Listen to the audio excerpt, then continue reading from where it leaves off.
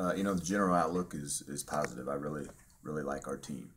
The reason for that is we have 5 seniors, we have 3 juniors, so this will be maybe the first time in my head coaching career that we have a veteran team.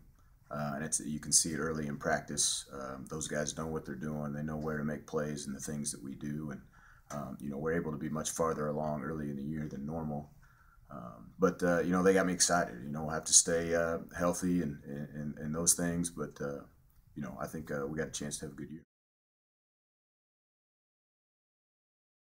To be competitive, you got to be, there's lots of things you got to be good at, but specifically for us, I know we're going to have to stay healthy. Right now we have 9 healthy bodies, and that's not going to be enough to make it through league play, especially January and February.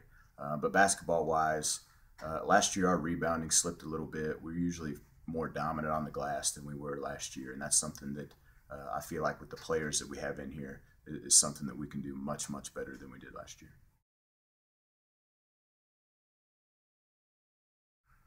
Well, I think, you try to build a culture, and that was built well before I got here. A culture of winning, and there's certain things that are acceptable and certain things that are unacceptable, and you try to hold players accountable to those things.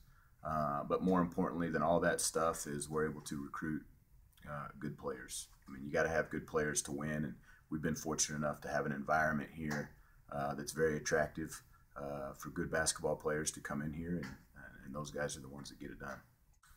Obviously, our attendance factor, our support from our community. Emporia State's a huge thing here, and there's lots of people from in town and outside of town and the small towns that really love what we do in all our sports, and that makes it a special place for these kids to be able to be recognized out on the town, and different things like that. Makes them feel special, and people want to feel like that. So this environment provides that for those guys to play in.